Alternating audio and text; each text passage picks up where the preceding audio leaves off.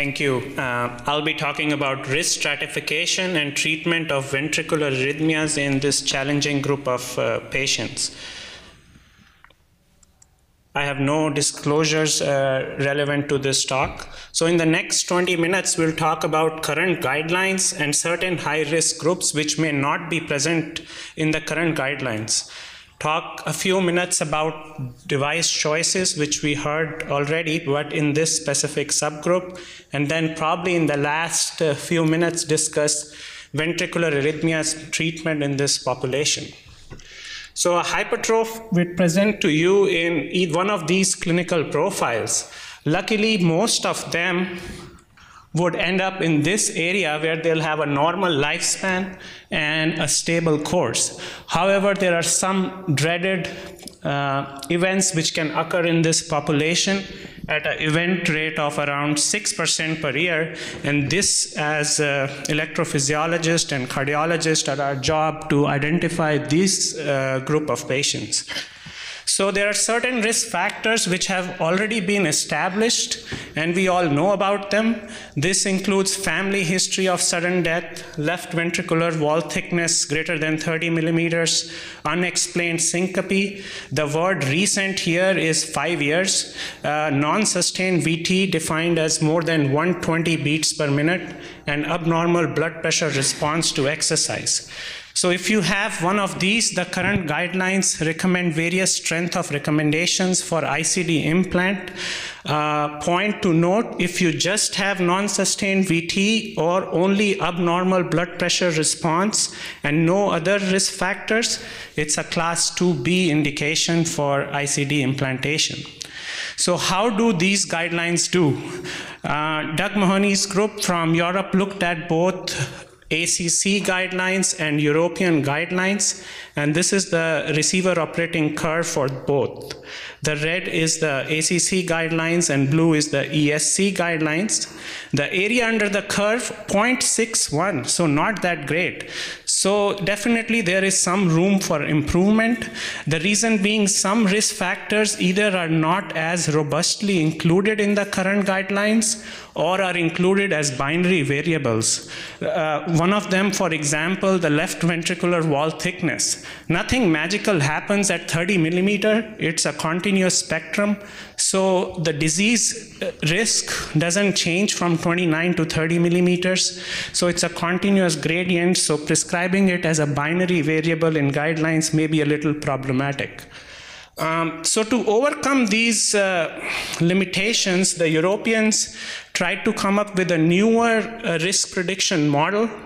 They had a retrospective multi-center cohort study looking at around 3,000 patients from 6 centers across Europe. They were able to improve the C index to 0.7, so this is their risk calculator. Some newer things in this is age, maximal LVOT gradient, left ventricular wall thickness. Here it's a number, so it's a continuous variable, and rest of the risk factors remain the same. So using this calculator, you'll get a 5-year risk, and then you can stratify your patients as low risk, intermediate risk, or high risk. Why did they include age? Because aging is not always bad, and in fact is very good in hypertrophs. So if you were first diagnosed with hypertrophic cardiomyopathy when you were greater than 60 years of age, chances are, even if you have one of those high risk factors, you're not going to die from hypertrophic cardiomyopathy related events.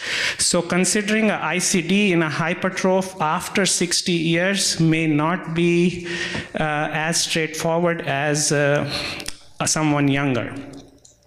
So going back to the European risk calculator, which is now included in their guidelines, so you will get a 5-year score, and if it's less than 4%, ICD not recommended, greater than 6%, ICD recommended. So how do these risk calculator works in an American cohort? This was looked by Dr. Marin's group in his cohort. Turns out doesn't work that well either. So the green bars here are the lowest risk group. risk calculator calculated their risk as less than 4%. And turns out they have the highest number of events in American cohort, both for sudden death and appropriate ICD shocks. So definitely some problem with that risk calculator. However, if we look at it carefully, I plugged in some numbers. So I took a patient who had a LV wall thickness of 30 millimeters, so would qualify for ICD according to American guidelines. Here, the risk, everything else I put in as normal. So risk of sudden death at 5 years, 2%, ICD not indicated. Because here they assume that presence of multiple risk factors is additive. More you have, higher the risk. So if you just have one standalone, one risk factor, and everything else is normal, you probably are not at high risk. Turns out that's not true. This study looks at patients with more than one risk factors versus just one risk factors. Chances of having an event doesn't change. So if you have one risk factors, two risk factors, or three risk factor, the chances of having an event remains the same. So which groups are we missing and how can we improve on this? LV apical aneurysm, this is a very important group of patients I'll talk about. Gadolinium enhancement on cardiac MRI and patients with mildly depressed EF. So left ventricular apical aneurysm is most commonly associated with mid-cavitary obstruction. It may occur in various shapes and sizes. You can see obviously very small aneurysms which are very easily missed on echocardiography to large aneurysm with clot in them. Event rate in this subgroup of population is very high. You can see threefold higher events if you have an aneurysm versus if you don't. And most of these events are arrhythmic events, some of them being thromboembolic events in those patients who probably have a clot in the aneurysm. This slide also shows their survival is poor with up to 10% event rate per year if you have a LV aneurysm as compared to if you don't. This is one of my patients, came with non-sustained VT and sustained VT both. At that time, she did not have a defibrillator. We got an MRI, again, similar picture, may not project well, but mid-cavitary obstruction, large apical aneurysm, late gadolinium enhancement. She was taken to EP lab, and usually you see reentrant arrhythmias from the apex. This patient, however, had a focal arrhythmia, so we published that case. You see a centrifugal pattern of activation, a pre-systolic rather than a mid-diastolic potential, and was successfully ablated from apex of the LV aneurysm. So in patients with LV apical aneurysm, event rate is high. We should have a high index of suspicion, especially if you see mid-cavitary obstruction, as this may be missed with echocardiogram, and MRI is useful. Coming on to another use of MRI is late gadolinium enhancement. It has been well known for many years that patients with hypertrophic cardiomyopathy can have late gadolinium enhancement. However, the problem has been it is so common that to use it as a risk factor is difficult. It's present in up to 70% of these patients. However, a recent study, which is a large study and may probably in the next version of guidelines may make it to one of the standalone risk factors, is because they had around 1,300 patients who had cardiac MRI. Extent of late gadolinium enhancement was associated with an increased risk of sudden cardiac death, hazard ratio 1.46 for every 10% increase in late gadolinium enhancement. A late gadolinium enhancement of 15% of LV mass demonstrated a twofold increased risk even in absence of other risk factors. This is obviously a survival curve. You see patients, if they have less than 10% LGE, their survival is same as almost those who don't have any LGE. However, as the amount increases, your event rate goes up. It's not just arrhythmic events, more the LGE, you also have higher rate of progression to end-stage cardiomyopathy, and total mortality also increases with the quantity of LGE. So cutoff around 15%, even in low-risk group patients, may benefit from ICD even in the absence of other risk factors. The last subgroup is patients with mildly depressed EF.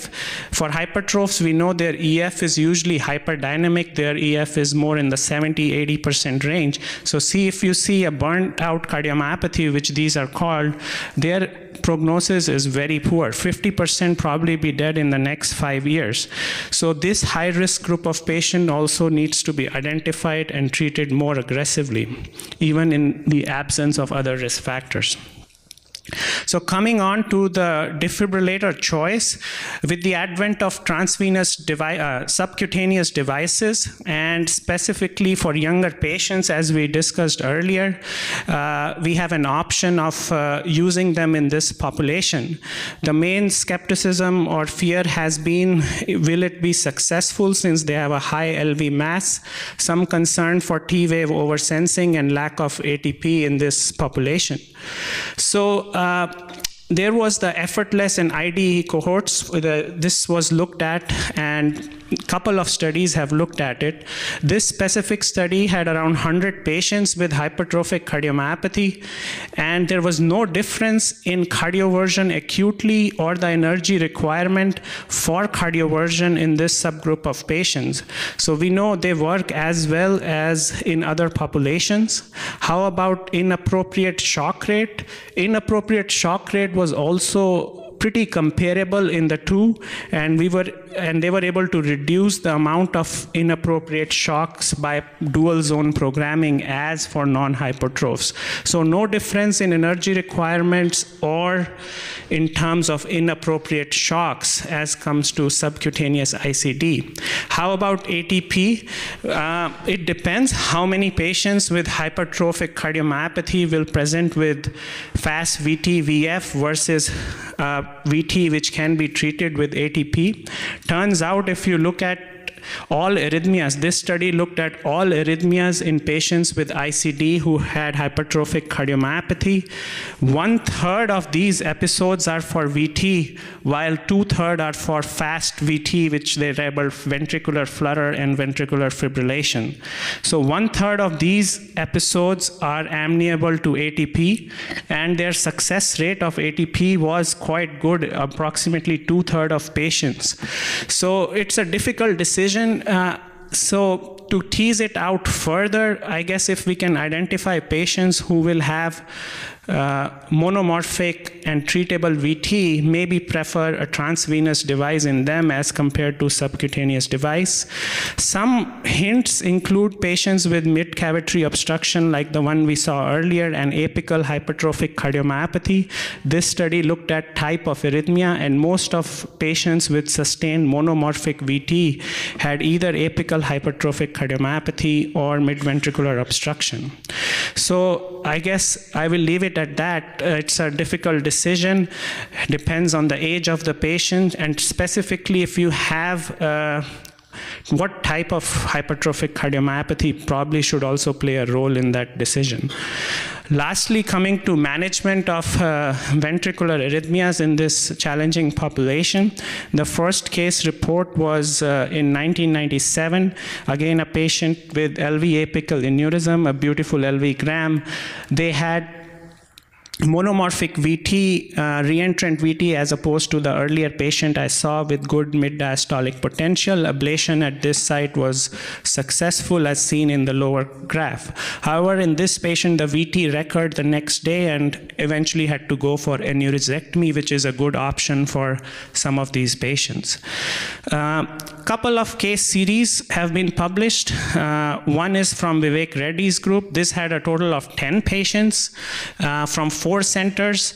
7 patients had inducible VT. Some things to take from this study: most patients had either LV apical involvement, that was the most common location of scar, or it was in the anterolateral location. Epicardial approach was required in most of these patients also. The next case study, which is from Andre Natale's group, also included around 22 patients. Now this had again required around 50% patients required epicardial approach. These are long procedure times, 5 to 6 hours, which is, I guess, if you are going epicardial, you can expect a long procedural time. All arrhythmias don't arise from apex. This is an example from that study. You see a big basal lateral scar and a nice mid-diastolic potential, which was ablated.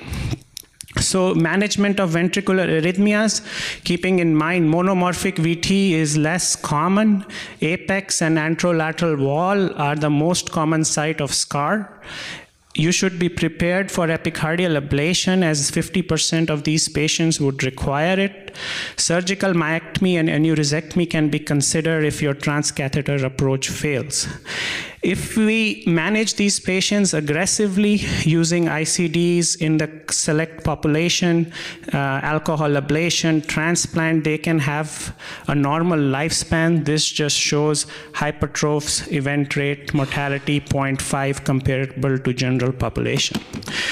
So in conclusion, risk stratification is complex, should be individualized. Improvement in imaging techniques have identified additional high-risk subgroups. Cardiac MRI with late gadolinium enhancement and T1 mapping should be considered in all hypertrophic cardiomyopathy patients. Choice of defibrillator depends on type of hypertrophy, age of the patient, and their preference. Ablation of VT in this subset is challenging and would often require epicardial approach. With appropriate use of current treatment modalities, most of these patients can achieve a normal lifespan. Thank you very much.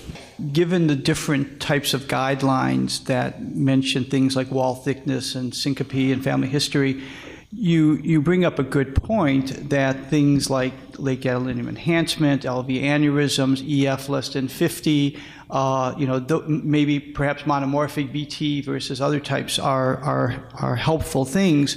Do you think that those are the kind of factors that need to go into subsequent scoring to help with making clinical decisions, and maybe some other factors as well? Yeah, so US guidelines are 2011. I think this is some things that guideline writers would be grappling with in the next version of the guidelines, how to incorporate this new data from imaging. But I think definitely we need to consider them because event rates are as high as 10%. So you cannot ignore them even if you have don't have other risk factors. So right now you're having to consider those in the absence of guidelines. Yes. But I think what you're saying is the data is looking more and more compelling. More and more regard, robust, so. Yeah. Okay. Any more questions? So what's your thought occasionally for symptomatic improvement with desynchronous pacing in some of these patients? I mean, there's no mortality, but when you're deciding between a transcutaneous or a transvenous, or a subcutaneous and a transvenous, does that factor in at all when you're thinking about it? Yeah, question is, are we pacing useful in reducing gradients? Confusing results. Initially, it was thought that it can reduce the gradients to about 20 millimeters by 20 millimeters, but hasn't panned out that well in other studies. So it's a class 2B recommendation now to use it for that purpose. But I think sometimes what happens is if they have significant gradient, you use a very high doses of beta blockers, or sometimes even they have VT or onsotalol or high dose beta blocker or verapamil. Then sometimes I have seen that the heart rate is too low. They may need some help with the sinus node. So in those groups which have high gradients, maybe a select subgroup dual chamber may be helpful, but not just for reducing gradients, I think.